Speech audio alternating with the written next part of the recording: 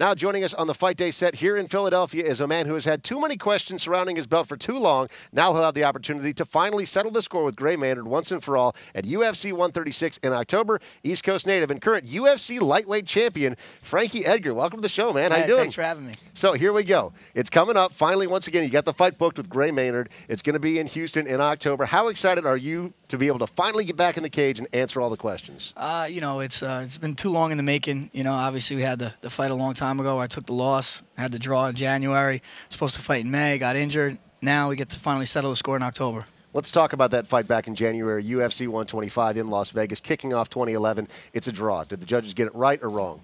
I've been getting this question a lot. It really doesn't matter. It's in the past. October 8th, we're going to get to have all the Don't act answers. like it does. I know it matters to you. Listen, of course I'm biased. Do I think I did enough in the last 4 rounds? I do. But, it really doesn't matter. We're fighting again. That's all that matters to me right now. How badly were you hurt in the first round?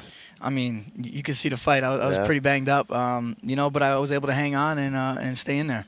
People say that it's a real testament to someone's attrition and their conditioning when they're able to recover that quickly. Is that what it was for you, or was it something else that made you pop back after that devastating first round and really be able to turn it on as quickly as the second round?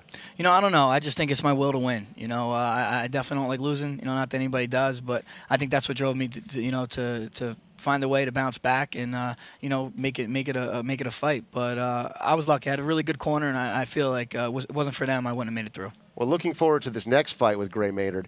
There was talks for a while there that Gray Maynard may not get the immediate title shot at you again after that draw at 125. Are you glad that Gray Maynard is getting the opportunity to step back in so you can settle this once and for all? Yeah, absolutely.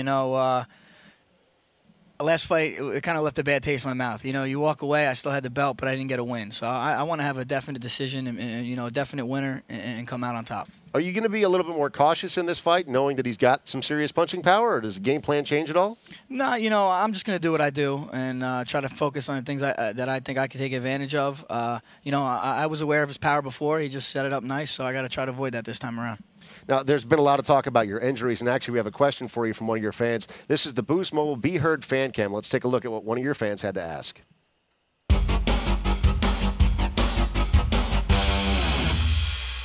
Megan O'Leary here at the Octagon Nation in Philadelphia for UFC 133. I'm on the Boost Mobile Be Heard fan cam, and we've got a question for Frankie Edgar from a fan. What's your question? I just want to know what's been the holdup. I know he's been injured quite a bit, and I just want to know a little bit more specifically if you guys knew what was going on with his injuries and such.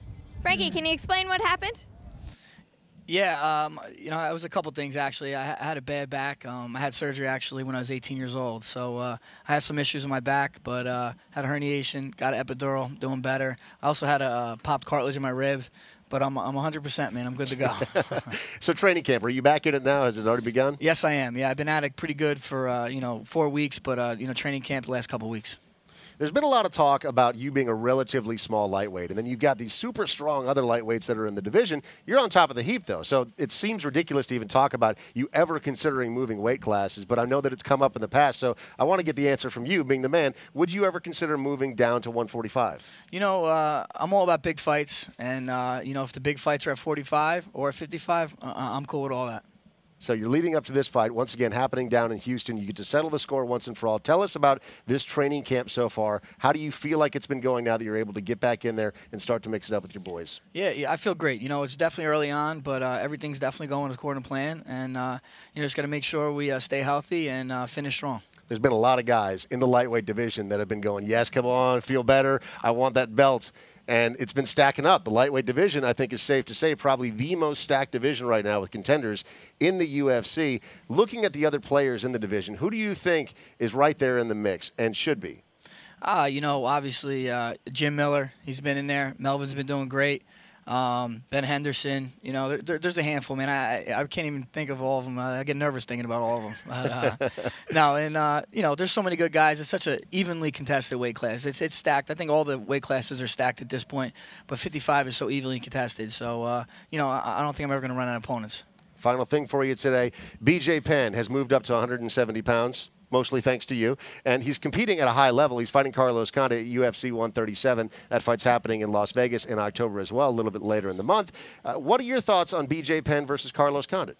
I think it's a great fight, man. Carlos definitely possesses some problems for BJ. He's a tough dude. You know, he's got good hands, good stand-up, and he could push the pace, you know. But BJ, again, you know, he's a legend, and obviously we've seen what he's doing. You know, John Fitch is the #2 guy in the world at 170, and he fought him tough as hell. So, yeah, I'm definitely looking forward to that one. All right, he's the champ. Thanks so much for being with us today, man. Thanks for having me. And as a fan, I'm so glad that you're healthy again. Can't wait to see you back in there. Me too. Thank you.